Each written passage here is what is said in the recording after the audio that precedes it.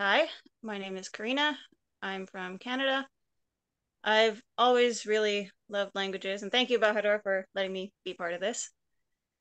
Most of my family can speak Mennonite Low German. The Mennonites are kind of descended from the Anabaptists, which is from the Reformation. Similar origins to Amish, like to the Amish and the Hutterites. Ah, And we kind of moved across Europe until we got to the Russian Empire. And then right after Canada became its own country, some Mennonites were invited to come settle in Canada, and that's how my family came to be here. And the language kind of originated from the Vistula area in like Poland, Prussia. And there's a lot of similarities with German, but also some with Dutch. Like there's a lot of Dutch influence in there. And I've never learned Dutch, but if I read Dutch or if I hear a little bit of it, I can pick out some words and be like, okay, we would say it kind of the same, or oh no, that's more like German. That's completely different. hi, yeah. I'm Matthias. I'm from Germany. I've been living for 10 years in the Czech Republic in Prague. I really like languages as well. So I speak German as my native language, English, and also Czech. I learned a little bit of Norwegian, but maybe like a couple of months. And now I'm also very curious what kind of language we're supposed to hear now or today. My name is Remco. I'm from the Netherlands. I live right in the middle of the country, near a city called Utrecht. The languages I'm comfortable with are obviously Dutch.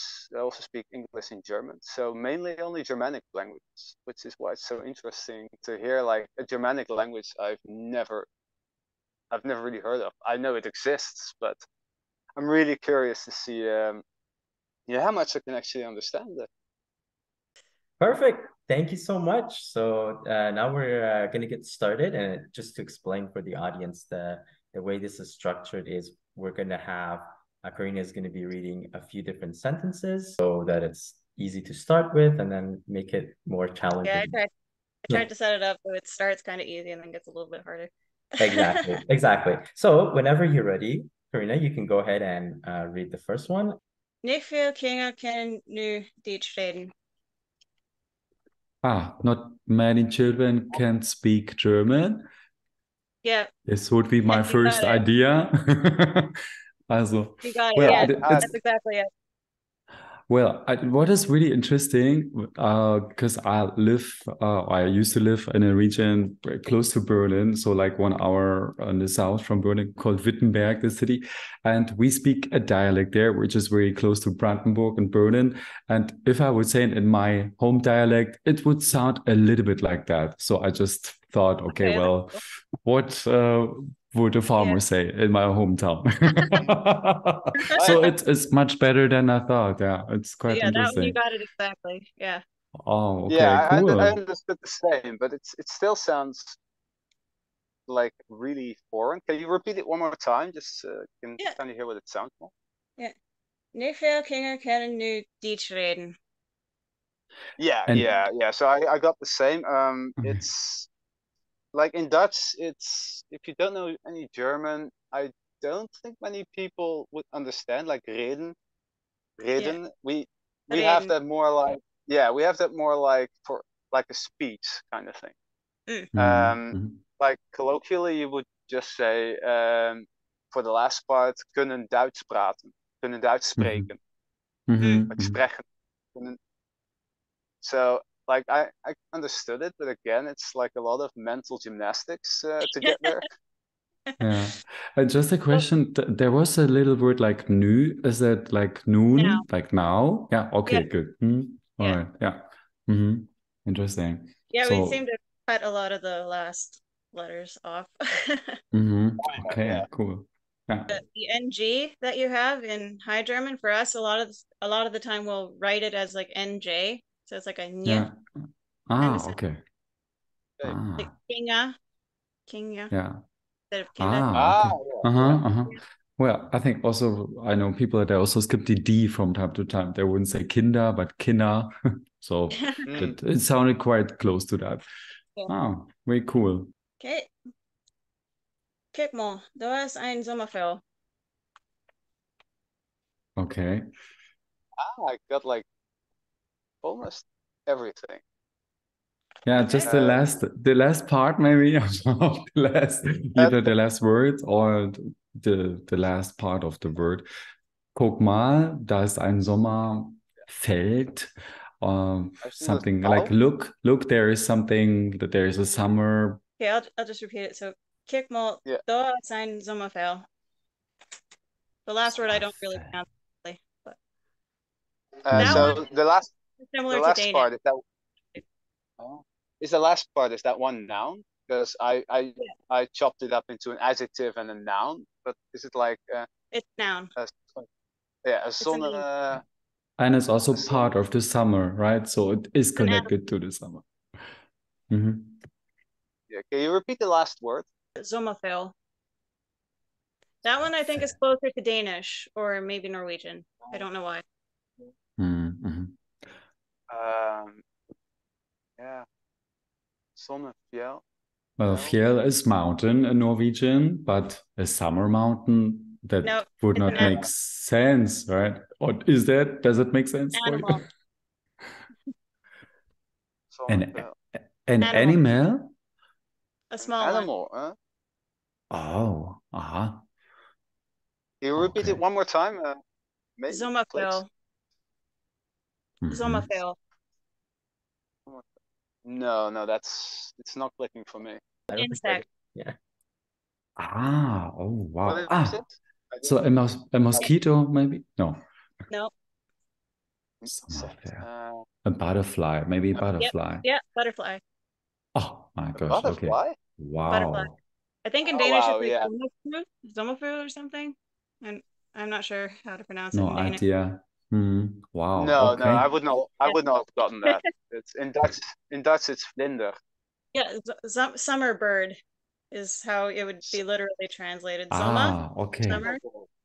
Then, like summer is Zoma and then veel is bird. Like like vogel, yeah. Okay. Vogel is vogel. Okay. Oh, wow. Yeah. Ik wil met die spazieren. Hast du tijd vandaag?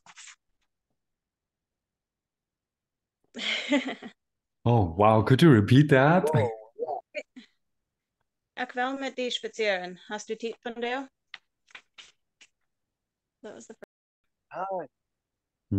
That's interesting. Yeah, so like I can understand almost anything. Like for a regular Dutch speaker, it's like spazieren is like very different. And the last part it sounds kind of familiar, but I'm not really sure of the last part. Yeah, hast du tijd vandaag? Vandaag. Hast du is the same as today. So teat, like So I understood definitely the first part. I want to go for a walk with you. Ich will mit dir spazieren gehen. And then I also knew from Norwegian what time means in your language. So yeah, I could just add to that. So do you have time for that? Very, very close. There's a couple words here. The last word, vandaag, is close to the Dutch for today. Oh, vandaag.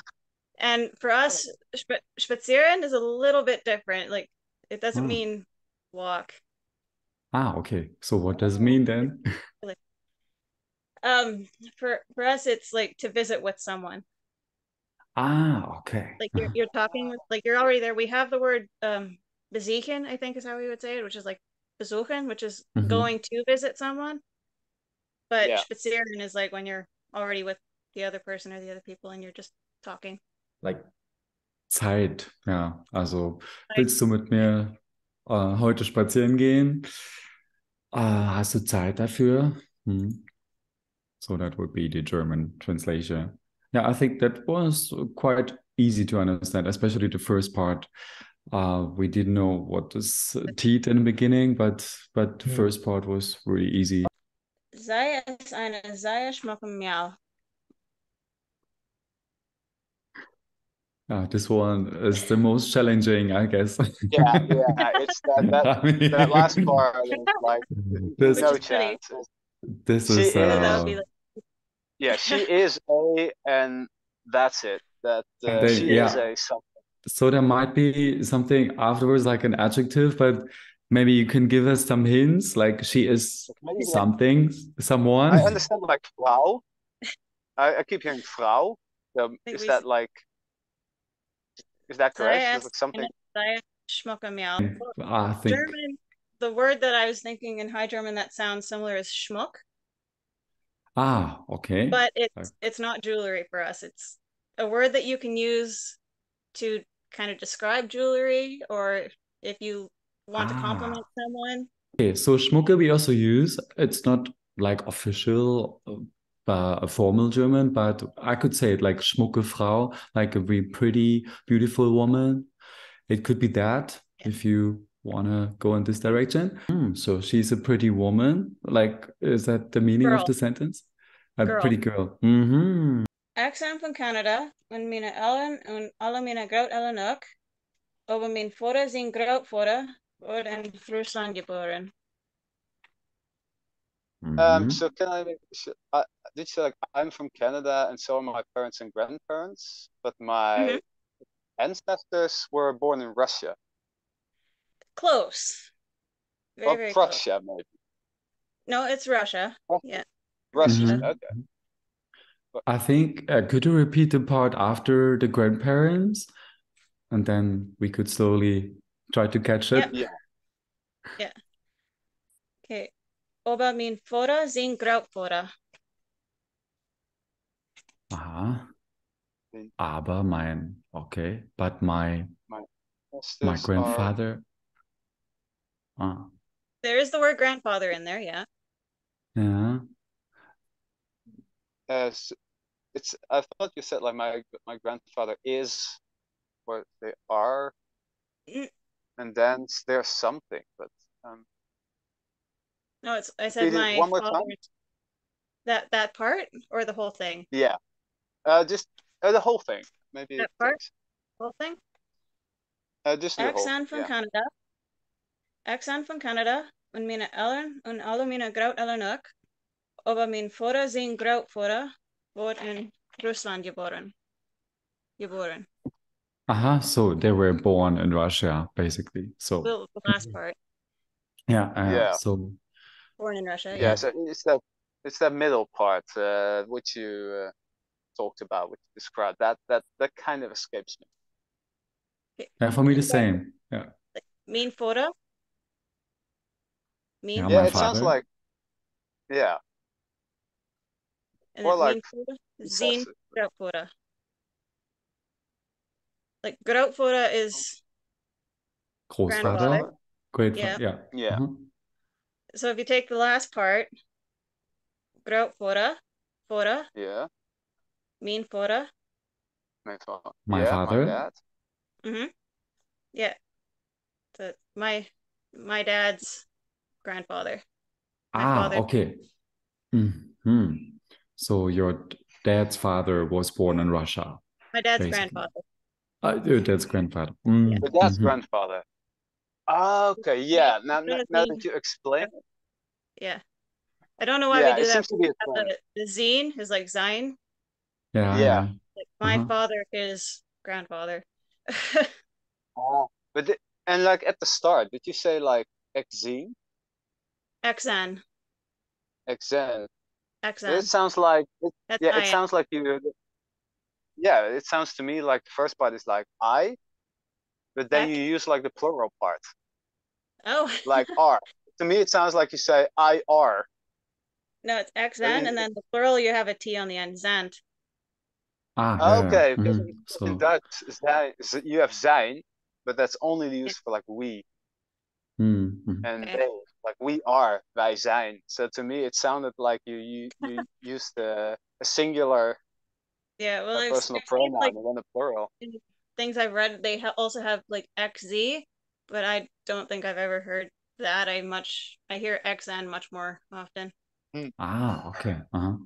Okay. So what I was curious about, like the Mennonites, aren't there also Mennonites in like all the way south in Guatemala, and very far down south? And is their language like Bolivia, Argentina? Sorry, I couldn't quite all the way. Yeah, I think and there are probably some dialect differences now, probably, and I think yeah, ours is influenced by English because we've been in Canada for so long, and I think theirs is probably more influenced by Spanish. yeah, that's really what I'm Yeah, getting from this. Yeah. that's Yeah. the other thing, like the g sound that you have at the beginning of the words, like gishvista. Like a lot of times for us, it's a J, like a y, like Mhm. gishvista, Ah, yeah. Uh-huh. Oh or yeah, yelled for money, yelled. ah, yeah. So in Dutch, that would A lot, always not every almost time, always. but a lot of the time. Yeah, often where it's Or ge. yesterday, yestern,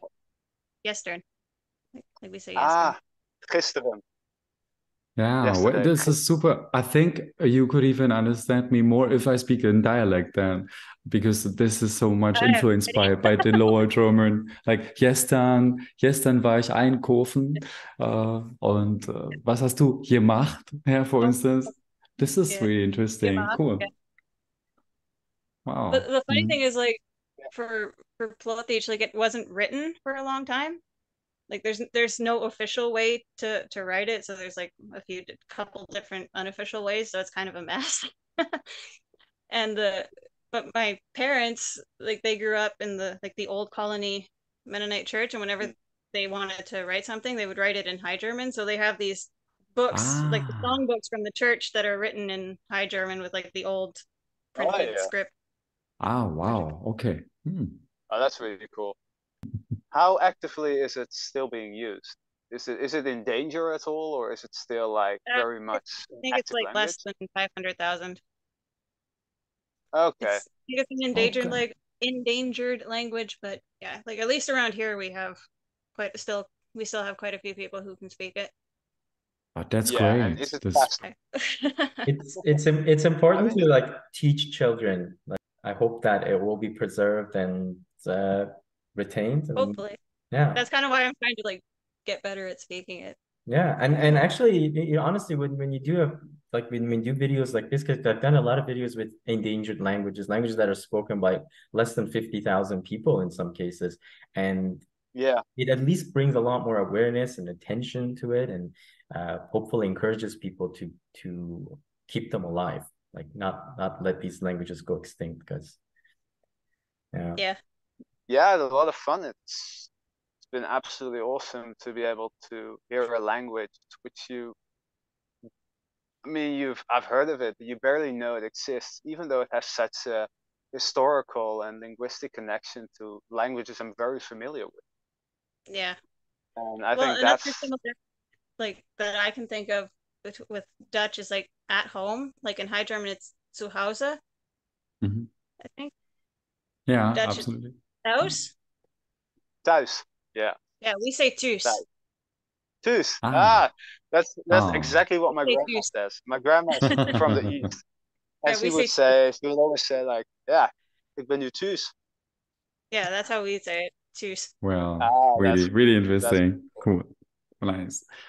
Well, it's good to see all these similarities. I'm really a big fan of cognates. I also teach that to my students. I'm working also in kindergarten, and we start with words which are similar in both languages, in German and Czech. But now even easier if you go in this old language spoken many centuries ago. It was really quite an interesting journey. I'm really grateful for that. So thank you for organizing this conference, this video call. Really, really cool. I learned also more things, and yeah, I think it would help me a little bit if I could hear a few sentences before, and then I think I could understand a little bit more. Like right now, uh, we were, you just it was very push that fresh, into, right? Like you had to yeah, like it go was to super the fresh, and it was very hard to catch up so easily, yeah, without any context, without any other support or help, but it was still fun. I really like that. Thank you for I that feel like, opportunity. yeah, I feel like we're very close. Mhm. Like we're very close to grasping and understanding it. Just a Yeah, little bit of yeah, exposure, and I think it would take all that much effort. absolutely, yeah. Yeah, for sure, for sure. And thank you so much to both of you for being a part of this. And thanks a lot to Corinna for putting the sentences and thank you. all of that together. And I'm very happy to be able to bring attention to this wonderful language, and hope to the people who do speak it, I do want to mention, please teach your children the language and definitely pass it on. Yeah, for sure. Right. Cool. Thank you so much again. Have a wonderful, I mean, Corinna, your day is just starting. A wonderful... I haven't even gone to work yet. Yeah. Have a good day. Yeah. Yeah. Good evening. Yeah, we'll be in touch. Yeah, thank you very much also from my side. I really enjoyed that. Yeah. Cool, guys.